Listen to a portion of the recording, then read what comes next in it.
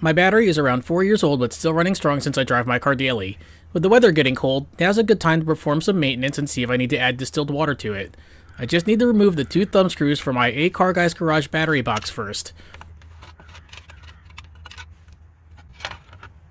The factory battery has these 6 vent caps, while other batteries may instead have 2 rectangular covers you need to pry off with a flathead. If you have a sealed or HEM battery, they will be maintenance free and this video will not apply to you. Make sure your battery is fully charged. Before I remove the caps, I want to clean the top of the battery so no dirt or debris falls inside. Make sure you're wearing gloves as the liquid inside is a mix of sulfuric acid and water. To make cleaning and access easier, I use my 10mm socket to unbolt and remove the battery tie down. You should be able to unscrew the caps by hand. Just put them somewhere safe.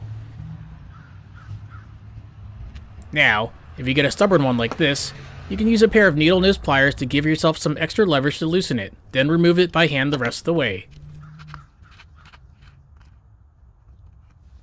It looks like a lot of dirt got under the cap even though I've never opened them before.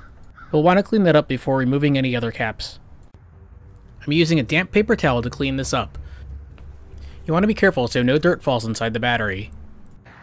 All 6 vent holes are nice and clean, and I went ahead and rinsed all the dirt off the caps.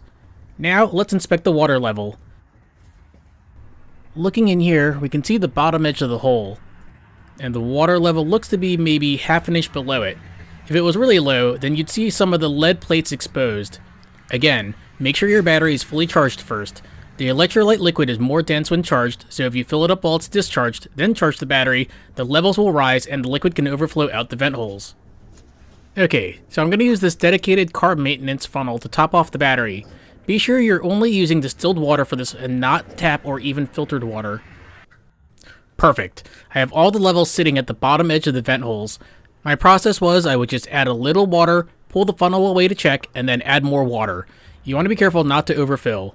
If you do, you can use a turkey baster to remove the excess. I wouldn't plan on using it for food again afterwards. Now to replace all 6 caps. You just need to tighten them down hand tight. And now to replace the battery tie down. The trick for the hook is that it doesn't face towards the battery, but towards the driver's side. I can't really show it here, but there's a small hole for the hook to go into. Here's what it should look like when it's installed. I loosened the nut on top just enough so I can push the front of the tie down flat. Now to replace the front bolt here. It may be easier to screw it all the way down with the socket wrench. Once that's secure, tighten down this nut enough so you have equal clamping force on the front and back of the battery. Now all that's left to do is put my cover back on. And I'm done. And I didn't have to use too much water, which is nice.